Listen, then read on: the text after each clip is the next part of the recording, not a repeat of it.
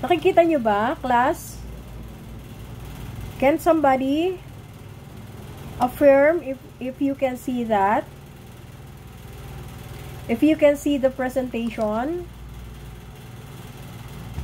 Parang wala. Naririnig nyo ba ako? Hindi ko kayo naririnig nyo ba ako? Okay, sige.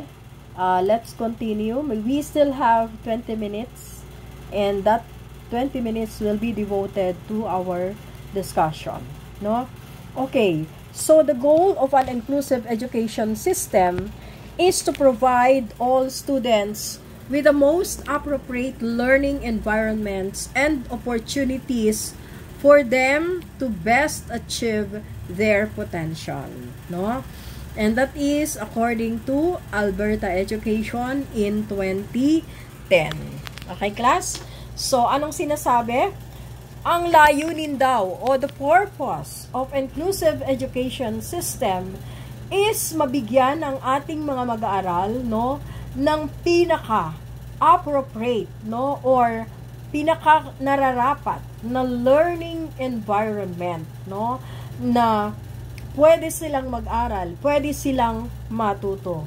And magkaroon sila ng opportunities para ma-achieve nila or ma-develop sa kanila ang kanilang potential.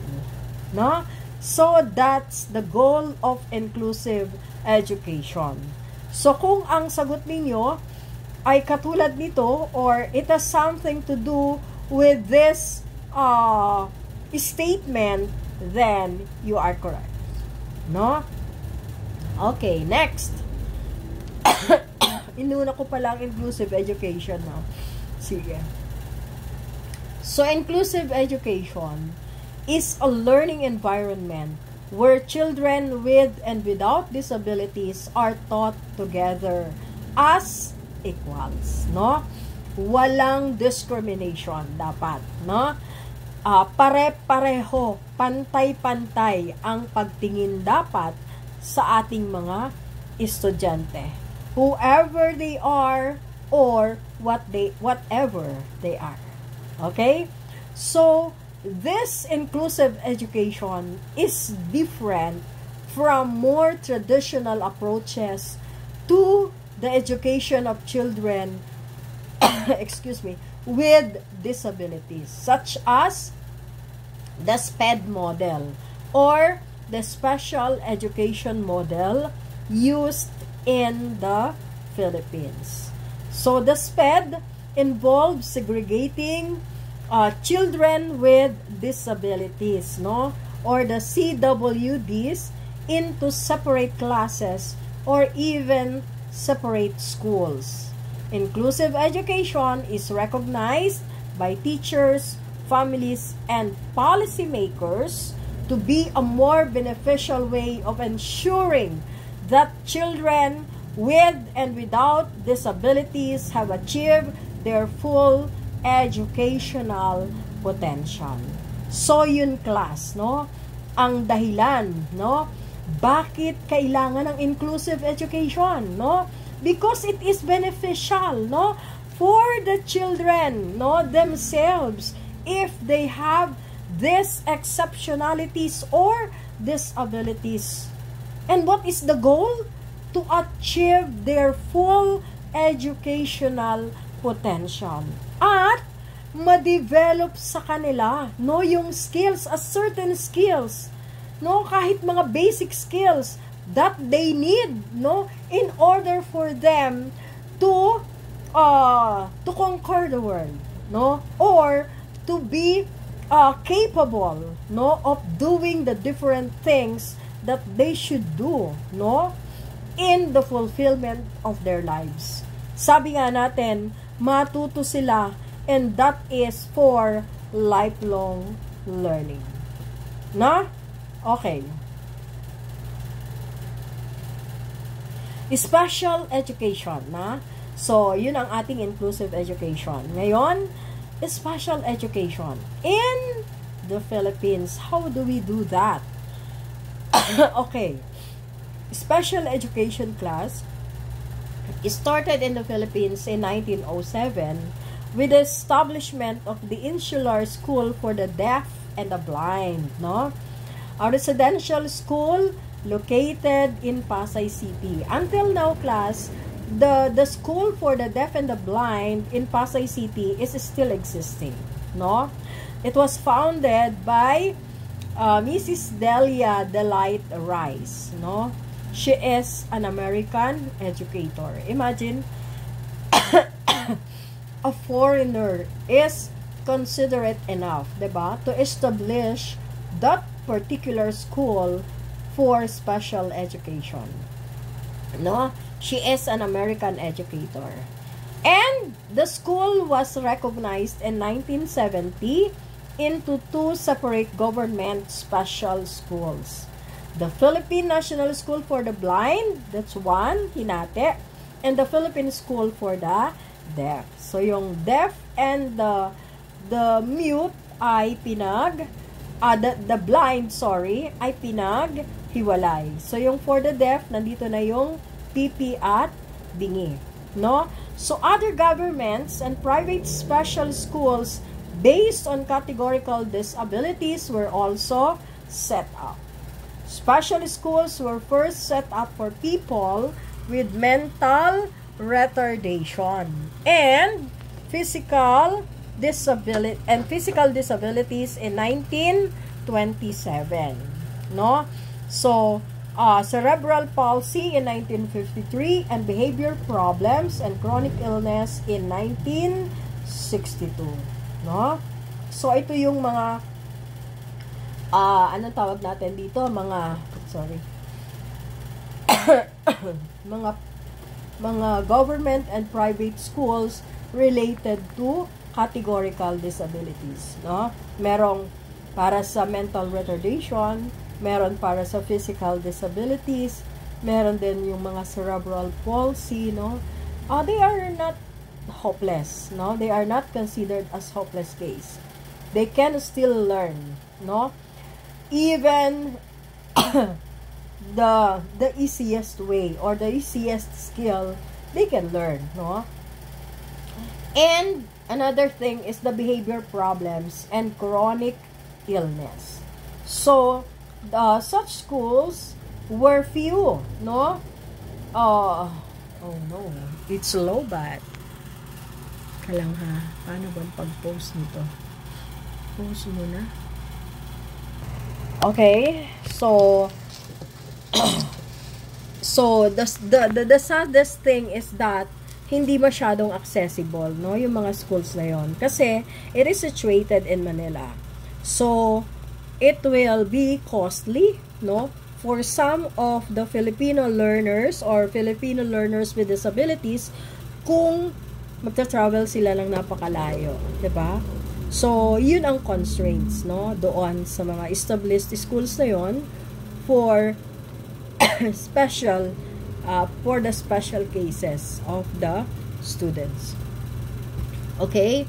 So, class, to continue, in 1956, more formal training of teachers for children with mental retardation, hearing impairment, no, and visual impairment was offered at Baguio Vacation Normal School.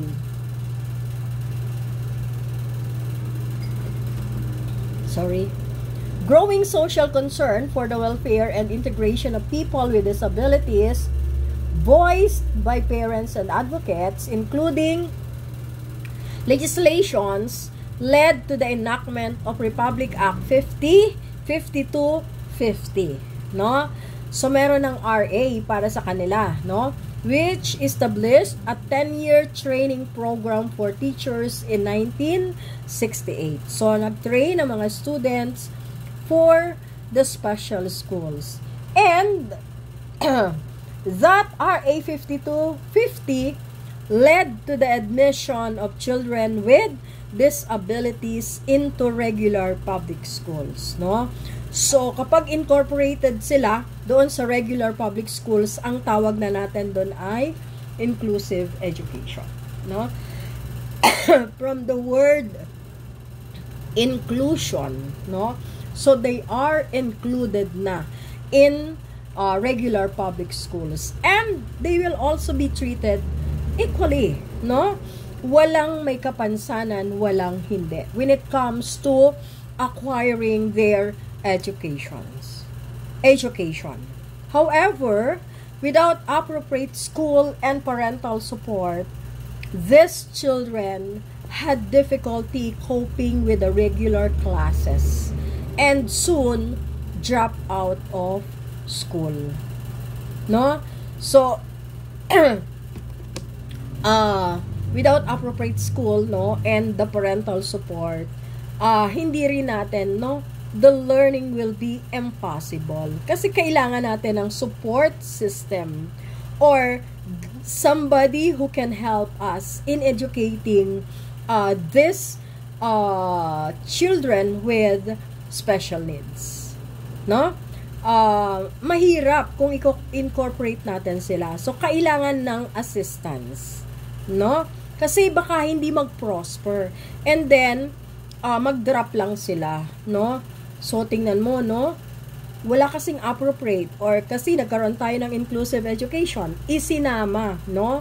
Class sa mga regular, 'di ba? Regular public schools or regular public school students. That is why nagkaroon sila ng difficulty, no? And soon nag-drop out sila, 'di ba? So, what can you say about the special education in the Philippines? No? Let us take a look, no? Ayan. Ipapanood ko sa inyo ito, class, ha? Ay, sorry. Paano ba to?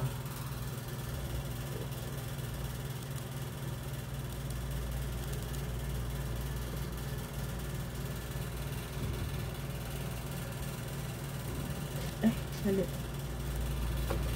Ano ba yan? Ayaw niya mag-play.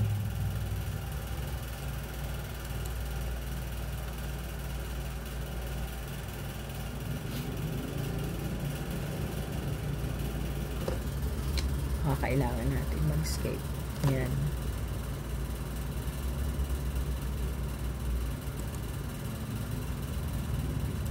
Okay, class? Panoorin muna natin, no? Para makita natin ano yung kalagayan ng ating ng ating educational system, no? Mag-stop sharing muna ako. Ano ba?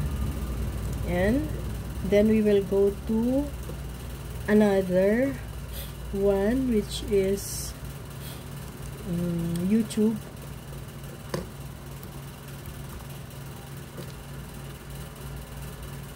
Okay. Ito.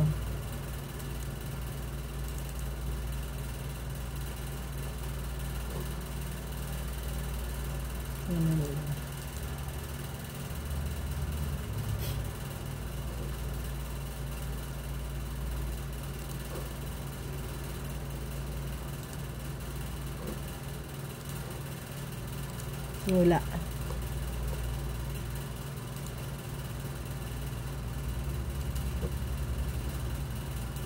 Ayan, dito.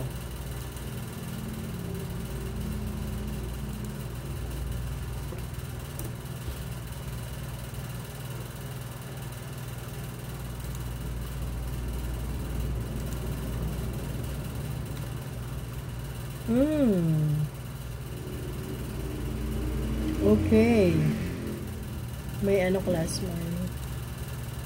Hindi na natin panoorin.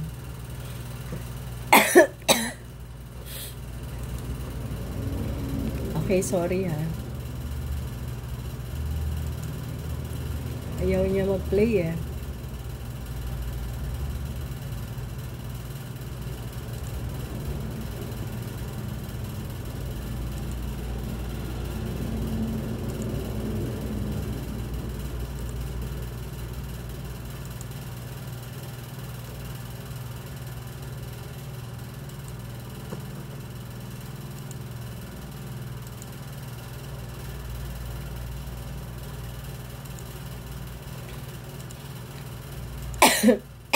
Excuse me. Okay.